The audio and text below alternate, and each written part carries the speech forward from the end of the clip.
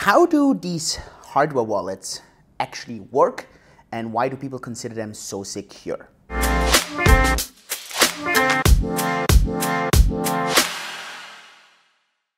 Hey and welcome, my name is Julian. I'm one of the co-founders here at 10x. And on my personal YouTube channel, I want to talk about things like cryptocurrencies, blockchain, decentralization, and many more things. And today I want to talk about how hardware wallets work, and if they are actually secure, why they are secure, and whether you should actually use them.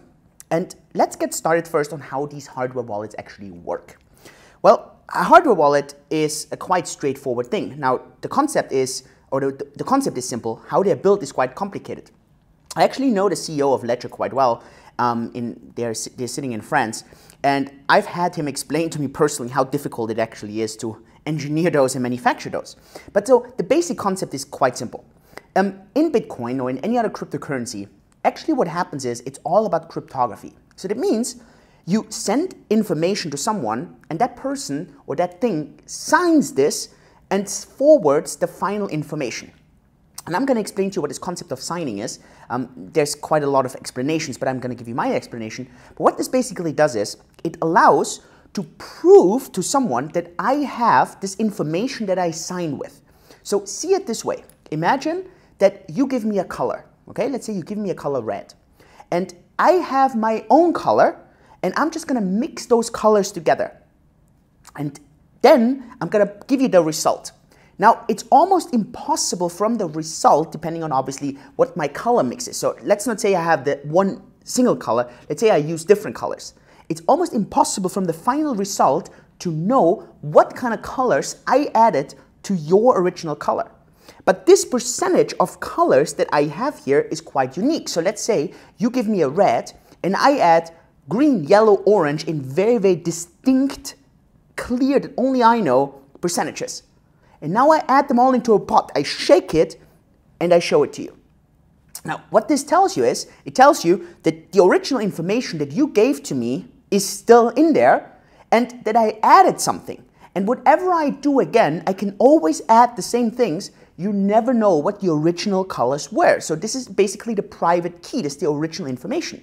And what you give me here is some kind of information, and I sign it by adding it together. Now, in reality, this is a cryptographic function that's not as easy as putting colors together, but I want to give you the concept of it. Now, here's where it gets really tricky.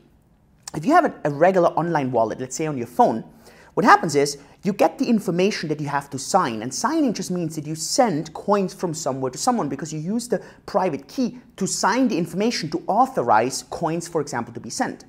Now, since this private key is in or on the phone, in the app, once you sign, it basically touches it directly, and if a hacker was there, he would not only see the final pot with the colors, he could actually get the information of what kind of colors you have.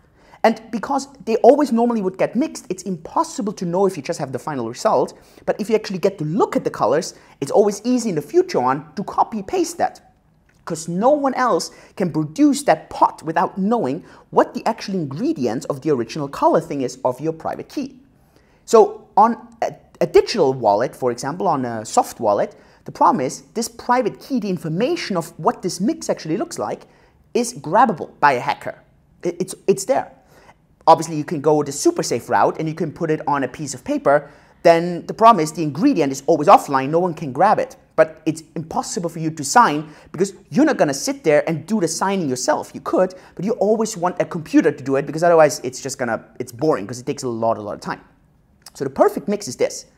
Keep the private key so the information on what your colors look like always secure so no one can ever enter it. And have that person sending the information in there, have it sign in there, and then only send out the final color scheme, so basically the signed message. So how does this look in reality? Well, how this looks is, you need to plug in the USB into your computer, and then you have to physically type in the PIN code here. So this unlocks the device, and only then a communication can actually be paired. Now it gets really important. Never, ever, nowhere can this information in there be accessed from the outside? So no one from the outside, from the computer, can access your PIN code. So no one can access the information what this color looks like. What they can do is they can send information in there, And then when you confirm it, that's why you have to confirm, this thing signs it and sends the signed message back out. So the outside, what they see basically is, they see the color that they want you to add to your color. They give it in there, they don't see what's happening in there, and then they get the final mix out. And this is why hard wallets are actually some of the most secure methods to store your private key, and one of the most secure methods for you to handle your private key. And it's actually also how I personally store my private key in these hardware wallets. And that's something that's really, really relevant and important. Now, potential attacks obviously is also always something that can be done. Obviously, the most obvious attack is if someone knows your PIN, right? So keep the PIN really, really secure. That's really important. Even if you would go to a scam, to a phishing site, right? And you would plug your cable in and then you don't understand that this is a scam phishing site. Even if there you would send money somewhere, they couldn't know your private key because they never had access to your private key in the first place. All they would see is sending information in, the original information, and then getting the signed message. They never see the private key that was used to sign the message, and it's impossible to retrace it. So that is really important. Now then every once in a while you hear like the scary messages that someone was able to attack it or have a side way into it, is a side attack. That's why you should always look for updates that these systems and senders, and I mean, I don't want to only talk about Ledger. Tracer is the same company. I think everyone is doing a great job in this kind of field. So yeah, you just want to be sure that you always have these things updated. I spoke with the CEO of Ledger about how it would be possible to access this thing actually physically and get all the info out. And he says, even if there was $1 billion, like a private key with $1 billion attached to it in there, he wouldn't worry that someone from the outside could access it. And I totally believe this. I spoke to a lot of other hardware specialists and they all agreed to this. Now there's one really big important thing. Sometimes you have these scam artists out there who try to sell you a USB stick, a regular USB stick, and tell you that this is the same thing as one of these hard wallets. And this is the worst mistake you can do because a USB stick can be accessed from the computer at any time. So you can access the information and therefore you can also access the private key. So don't do this mistake of being cheap on $80 or $90 and yeah, kind of not being smart about it and just trying to save at the wrong end.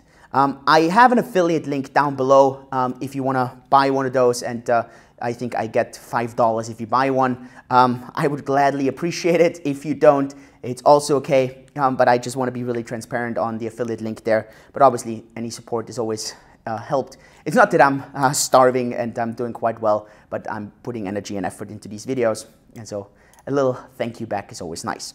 I hope this explains to you how these hard wallets work. That's pretty much how they all work. They store the signing piece in there. The signing piece never leaves the hard wallet, and this is something that's really essential and really important.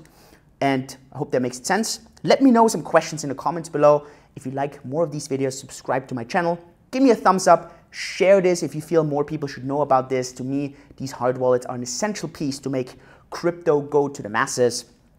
And other than that, join our Facebook group if you want more background stories about me and my company. Follow me on Instagram, join me on Twitter, everything, all the links down below. I would love to connect with you.